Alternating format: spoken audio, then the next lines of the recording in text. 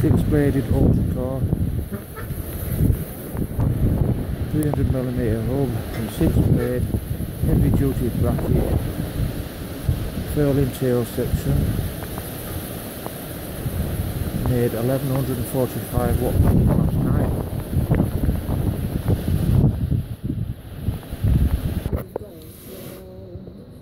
24 hours I've dumped 2.21 kilowatts back into the grid. This is after charging batteries. Watts, volts 246, amps 0.76 what we're making now. Watts low, the lowest point was 2 and the highest was 515. This is using a 500 watt grid tie inverter, so 113 watts making now in kilowatt hours.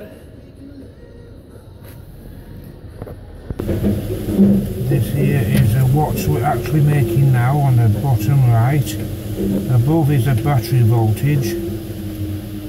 On the left bottom is watts peak, amps peak, 1145 watts peak. So we're making 500, and it's climbing. This is just a test setup. Here is a grid tie inverter, 500 watt. This is just for dumping. We've got a dump sensor which feeds to a large solenoid into the water. The actual watts, 732 peak there.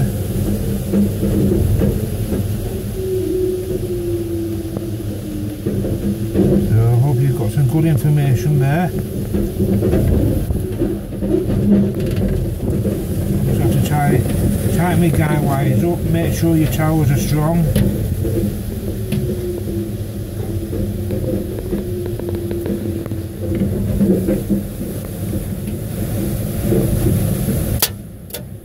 That is the dump load relay triggering in, because a grid tie inverter can't take it all, and the batteries are fully charged at 28 there. And there you have it again, the 6-bladed ultra-core. Make your towers strong and you won't have any trouble with them.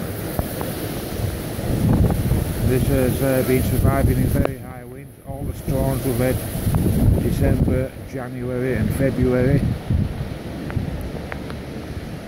Furling tail just turns the wind turbine out of the wind a little bit. Thank you very much.